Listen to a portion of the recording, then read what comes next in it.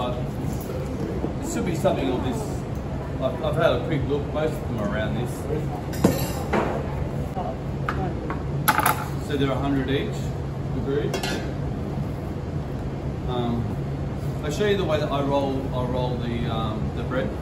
What you're going to do is get a tray, make sure you spray the tray.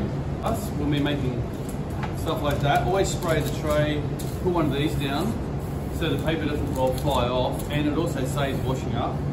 So when we're putting chicken, so the way that I do bread is I use my 2 fingers, I'll knock all the air out like this. This is the technique we should use for bread. I get a corner and I fold it into the middle.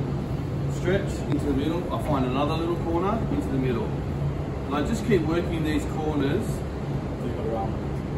till a little stretch too, like this. So this technique, right, so now I've given the bread some foundation to grow on. So if I just do this one, right, I'm not... Not too tight. So? Not too tight. Not too tight.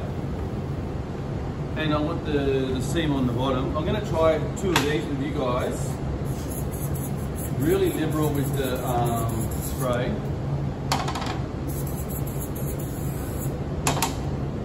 What we're going to do is we're going to put that in there, so when it proofs up and cooks, we're going to get a little flat side. Hopefully, I might get a smaller ring. I might have a look. So lots of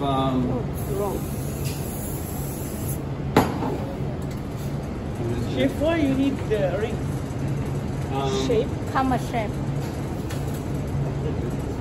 So we're going to get poppy seeds, maybe on 2, or sesame seed for classic hamburger bun.